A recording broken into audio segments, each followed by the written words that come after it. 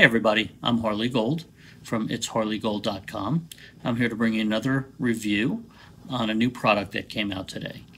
It's called VideoFlow, and it's a video editor, and it is actually pretty cool. I have to admit I did not get a chance to go into the platform myself yet. I did buy it though after watching the webinar with the creator. In essence, it combines the best features of all of the better modern day editors. I don't know if any of you guys got Create back when it came out, and it was pretty good because it helped you put together videos really cool. And what this thing really does is it helps you put together social media videos super quickly.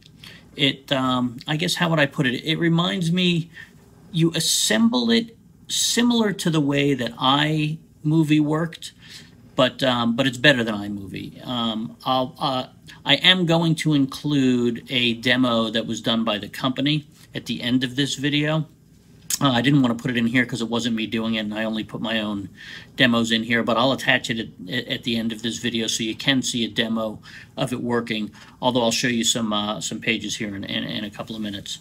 But I would definitely recommend this if you do any video stuff online, even if you do video stuff not online for your own businesses or anything. It's got so many of the most modern features. I took a couple of notes while we were in there. It's if you get the one upgrade, the Pro upgrade, it even has text to voice on it, which is pretty cool. It does the wraps like the video wrappers do, which is totally cool, and you can totally customize them and make them however you want them to be. They've got animated emojis and all that kind of stuff. You can video yourself through the program and then add your video into the video that you're doing. So it's great for doing explainer videos or if you do presentations. And if you get one of their other upgrades, you can do collaborative stuff. So you can collaborate with people in your office, people in other companies, clients even. You can give them access and get some really cool stuff done. All right, what I want to do now is I want to take a look at the bonuses that we are going to give you. What I really tried to do, I tried to put some really neat bonuses together for you guys that are related to video, in addition to some of the other stuff that you might be working on. So I put together a download of a bunch of HD video backgrounds. They're motion backgrounds. They're things you can pull into VideoFlow, and you can use them as part of your backgrounds as one of the layers. These are really neat, help you be creative there. I also am including an ebook which is called YouTube Authority. And what YouTube Authority is it really helps you get yourself started on YouTube, helps you get your business running, helps you get some of the strategies for building your audience and enhancing your YouTube page. Another thing that I'm including here is, I know a lot of you guys do some affiliate marketing and just marketing in general. So I've included a great tutorial called Intro to Affiliate Marketing. I've also, on the tutorial front as well, I've given you access to the Lost Code by Brendan Mace. It's a great program in terms of helping you learn how to make money utilizing your list and utilizing the videos that you hopefully will be buying this project or this VideoFlow to create. And finally, I'm also going to throw in another one of Brendan's programs. It's called Broke to 100,000 or 100K per month. It is it's really the cover for another one of his tutorials. It's called Rake-In. Actually, Rake-In is what this advanced to, and that's a terrific program to understand what it takes and how to grow your list once again, and how to tap into the ever-growing market that's out there. So that sort of wraps it up here.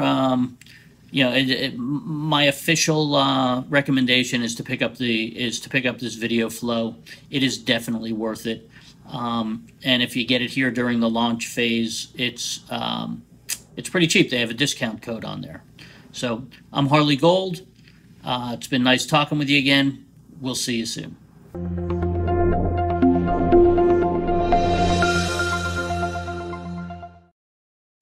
Hey, it's Seb back here and welcome to this video. Now you'll see I've just logged into the VideoFlow software. I want to do this video for JVs so you understand how the software works, how it operates, and we'll also do a separate video that you'll be able to use on your bonus pages if you want to as well. So basically VideoFlow, the reason we created it is we wanted to create a really complete solution that gave users the ability to do a lot when it came to videos, a lot easier without a timeline editor, something that's quick and easy to understand. So that's what we believe we've done. If you click create video and you get into your account, you'll see we've preloaded some templates. By the time you log in, you'll probably see many more templates than this. We're just loading templates in at the moment, and you'll be able to select some of these templates. So for example, if you were to select just this one here, if you're running a demo reviewing the software, you'll see it'll load up, and then we're in the canvas right here. So the canvas itself is a little bit similar to other softwares you've probably seen. The main primary part of it is actually this preview bar here. So you'll see here that as we move this bar, the content changes within the video itself. And this bar allows you to decide on how long a particular clip is. You can adjust the duration of a clip, or how, and it'll show you how long in total the video duration is as well. Now this works in sync with this clip system. So instead of using a timeline, we use separate clips. So if you wanted to, say, add a new scene to a video, you might have, say, 3 or 4 scenes to your video. You would add one scene here, which might be 10 seconds long, for example. Then you would add another scene here, or you could actually duplicate that last scene if you wanted to. Then you'll see here we automatically have welcome that is on this new scene. The new scene itself is 5 seconds long, and you can preview the scene by clicking preview scene. So you've got now 2 scenes within our video, the first one and the second. Now you might wonder why this rendering icon shows up. Basically, so we can save time on rendering at the end of the video.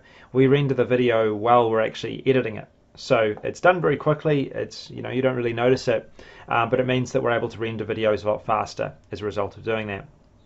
So you'll see here as well that we have a layers system that will work as well with this system here of editing. So each piece of text, each video is a separate element within this layering system here. To select one of the elements that you want to edit, you can scroll through them, so you can actually select, and you'll see here that I'm selecting. And if you want to actually go to the element and start editing it, you can double click and it'll come up with that element settings. Or if you wanted to, you could go inside of the video to the place where that element is, and you can then select that element. Now if you wanted to edit that element, you would just select it, and then you could then retype it. If you wanted to downsize it, for example, you could make the size of it smaller.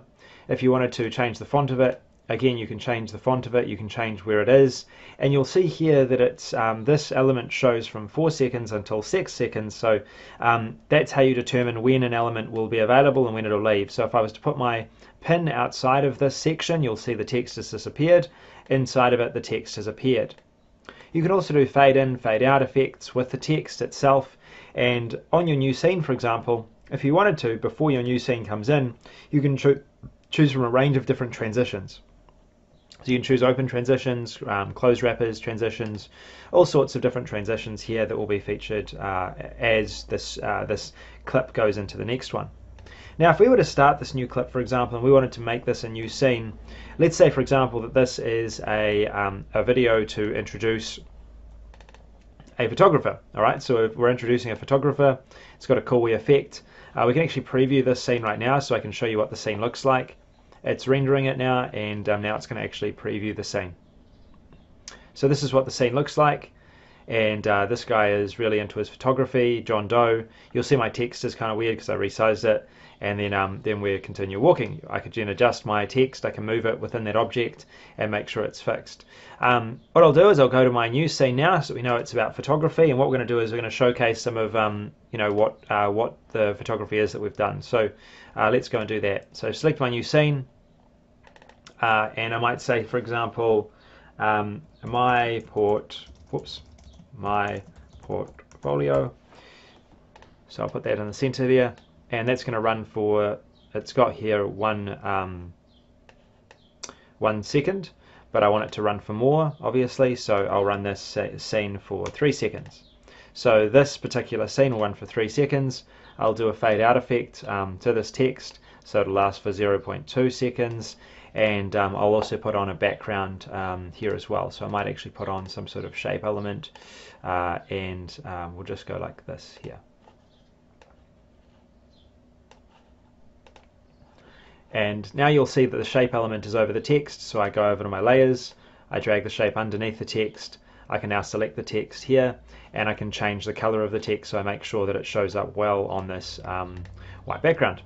So what we have now is we have our first scene, we have a transition that takes place, which is the close wrap, and then we have my portfolio being introduced, and then from there I might then create another scene which actually is going to showcase some of the portfolio of this particular person. I'm going to delete this text, so I've got a blank canvas. It's 1 second long right now on automatic, and then I've got my other footage here. Now if I want to take more footage, I can just take more footage from the stock video footage that we have available here. I can scan through all of this, find the one that's going to be good for me. Alternatively, I can do that with my image footage as well, or alternatively, if I wanted to, I could record my own footage, upload my own footage into here if I wanted to as well. For this particular case, I'll take some of the footage we have here, so I might just say that, you know, John has done this footage here, so we're going to scale this. This is going to come in, and then I might add like a label to it, so I might just go like this. We could resize this if we wanted to. In this particular case, it doesn't look very good, so I'm just going to delete that. We could we'll put in a square. Cool. We'll make this last for just a few seconds. The video clip itself, if we wanted to resize that length, it's 11 seconds right now, we can do that by resizing it. We could choose to crop it, we could choose to trim it. I'll trim the video so it's not 11 seconds because we don't need it to be 11 seconds for this scene. We'll just do 5 seconds, for example. I can preview that trimmed version if I wanted to. I can adjust the speed of it so it speeds up, but I'll just save this and the video is going to be trimmed. So you can see here, it's very straightforward. And then we've trimmed our video, so it only shows for 5 seconds now, which means that my clip length can be decreased down to 5 seconds. So now my clip length is 5 seconds. I've got my background here. I'm going to add some opacity to that background, and then I'll add some text to showcase this particular part of my portfolio. So I might say Northern Lights. I can drag this in, Northern Lights, resize this layer here to go beyond it. There we are. Resize this back here as well, and there we go. So now that's going to come in, that text is going to come in, it will last for 5 seconds, and the back element will also last for 5 seconds, so they both are going to come in at the same time. To make that enlarged, I just drag this here, and then it's going to come in and say Northern Lights. I'm also going to adjust these fade in, fade out, so it comes in after about 2 seconds. This comes in after about 0.2 seconds as well. I select the background as well, same effect, 0.2, 0.2. And there we go. So we're starting to build out a video, and you can see how the clip system kind of works. We would then showcase other footage maybe in this video, show like 3 different clients, and then we'd have the person's, John Doe's contact details at the end. You can also pick up clips and you can drag them around. So if you don't like the order, you can actually just pick it up and just drag it, and it'll reposition it. And there's a lot of other features that I haven't got into as well, which is the emojis, you know, animated emojis as well. We've got the ability to drag in animated emojis. These are really cool because they'll just play in the background. Let's just grab one of those because it's not like this is a you know, a video we're going to use necessarily. So we'll just go in and grab some of these. So we might just go like this, you know, pretty cool. Check this out, and we'll put that in there, and we can see on the timer again it's for 5 seconds. It's coming in for 5 seconds, so it's going to be there from the very beginning. If we wanted to adjust when this fades in and fades out, we could do that if we wanted to, or if we wanted to, we could actually have this coming in after start. So if we were to do that, the clip's 5 seconds long, so we could just have this come in for a few seconds, and you'll see now that it's within the clip, within the time in the blue, and it's outside of the clip. Now, as we've been creating this, here you'll see the animated, or the layers are here. What's on top is up the top, what's on the bottom is at the bottom, and so on. So we've got our 3 clips now in place. We've added our animated emojis.